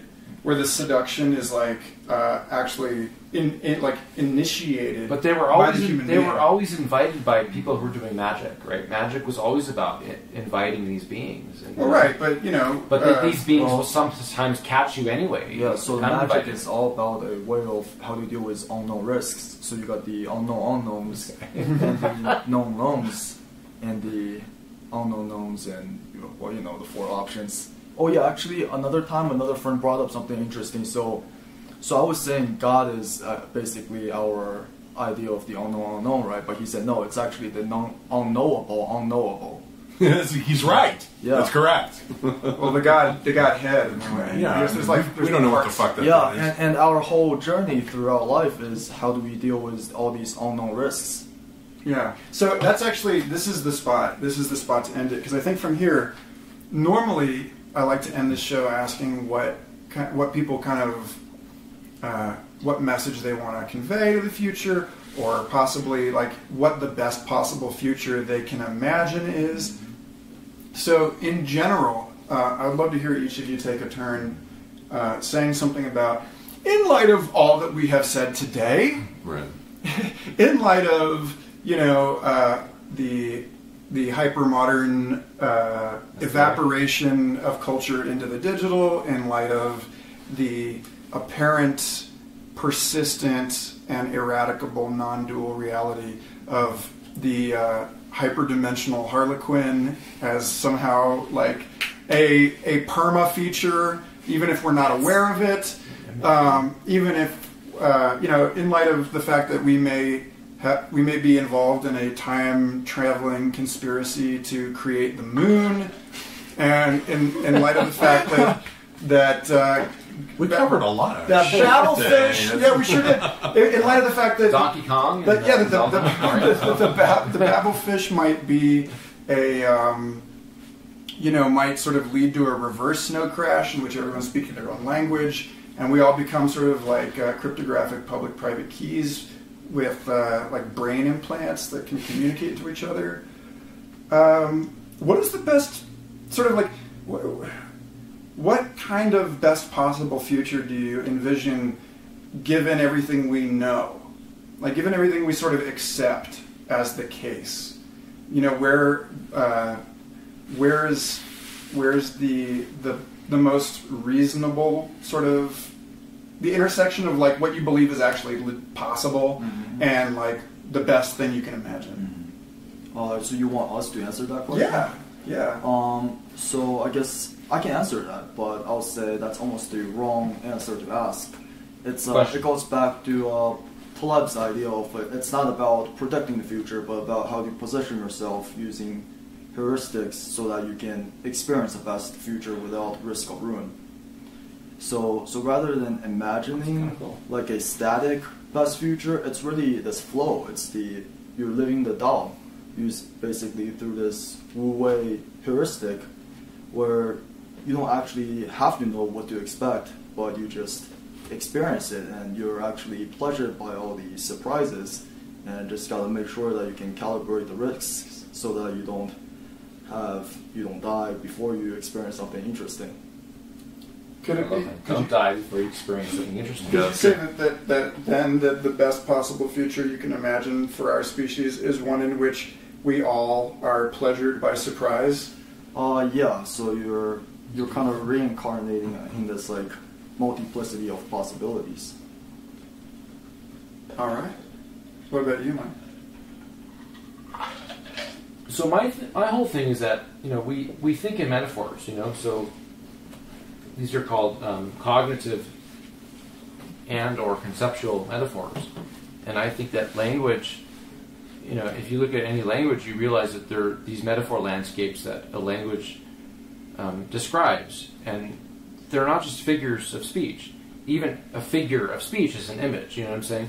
So I don't think these things are just ways of speaking. They're actual realities that we inhabit, and I think that part of what a poet does, let's say, is tunes in to some sort of force that invents new languages that actually is a modification of these conceptual metaphors, And it's all about adaptation. So we're trying to adapt these conceptual metaphors to survive in this contemporary age. So the sort of hypermodern thing for me is really about like some sort of transformation of language where we discover the right terms, but it's not really about the right terms either, because there's no right or wrong. I'm just saying it's more in terms of metaphors. So I'm wanting us to be able to have a language that we can speak that actually gives us a sense of being and a sense of numinosity and dwelling in this hypermodern landscape, so it's not this soulless, painful, empty experience that it is for a lot of us. Because we went through this contemporary art exhibit at the site museum yesterday, and we all left feeling really disorientated, which was kind of cool. It was the effect of the artist, and he did a good job doing that. But it all left us really reminded of how much we've lost some connection to some deeper meaning, that when we're all talking, we feel that there's this deeper sense to life, and that's not being captured in art right now, and it's not being captured in the ways that a lot of us are actually speaking. And I actually think it's the poet's job to kind of rediscover what, in a new way, what those language forms are, what those metaphors are. So for me, it's just about experimenting with new metaphors and new ways of using language, and I'll leave it at that. Mm.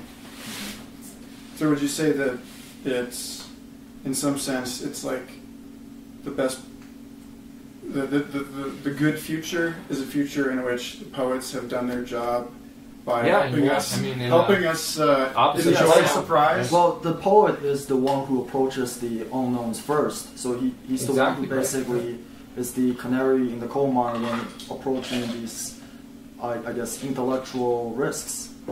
Yeah, well, this is like a Heideggerian idea too. That like it's that language is not informational. It's not supposed to signify something. Language is supposed to create an oral space, sound space that we inhabit, and that brings things to life, and that that's why he liked Hölderlin so much, because he thought Hölderlin was actually doing this for the in between. He called it, between this modernity and whatever is after modernity.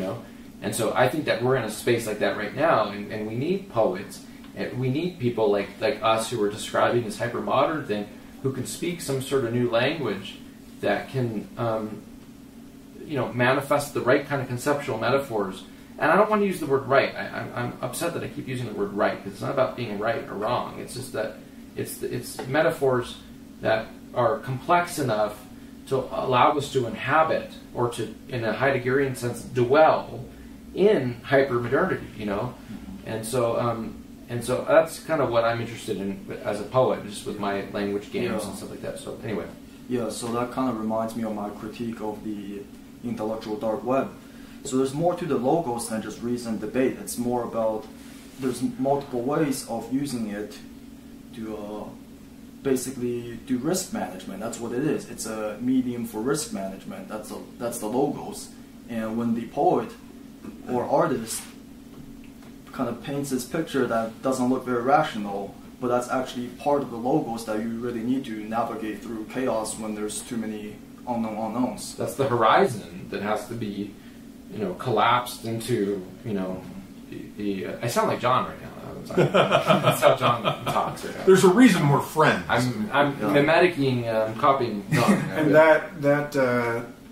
that selector is how Richard Doyle describes evolution. Mm-hmm. He says it's a searching of the information space for the greatest possible entropy. Yeah.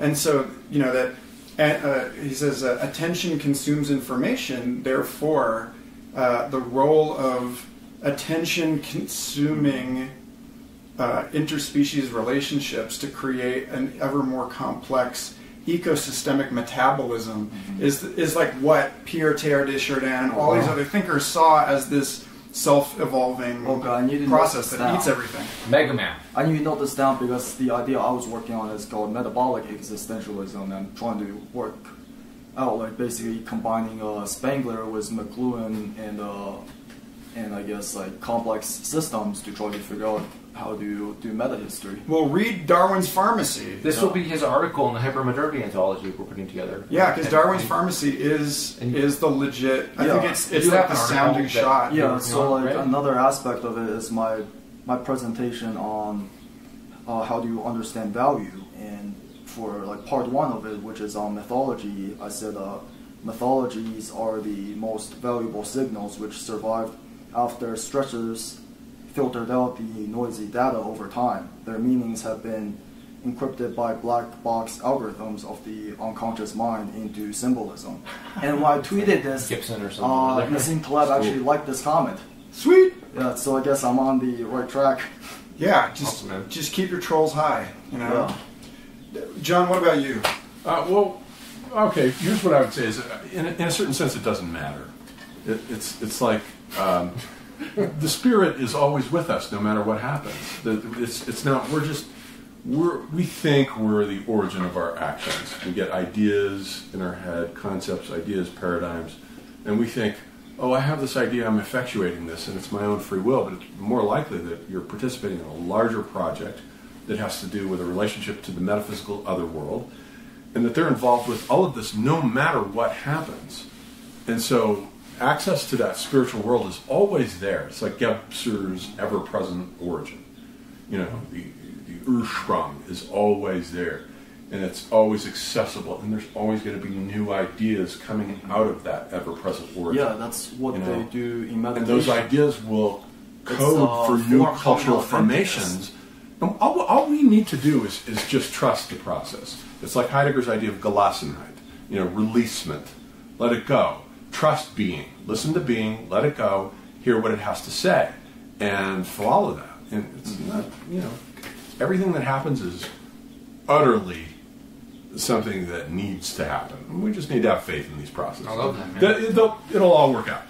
That's awesome. And on that note, as you're saying this, I think it's just so delicious to note that I went through that whole thing about the UFOs to get to a point that I was going to make eventually about the mythic significance and inevitability of limitation and constraint.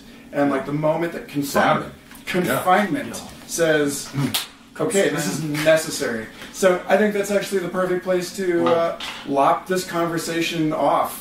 Yeah, this has been a blast. Man. Yeah, so the fucking constraint blast. is actually there's more. We have to continue this.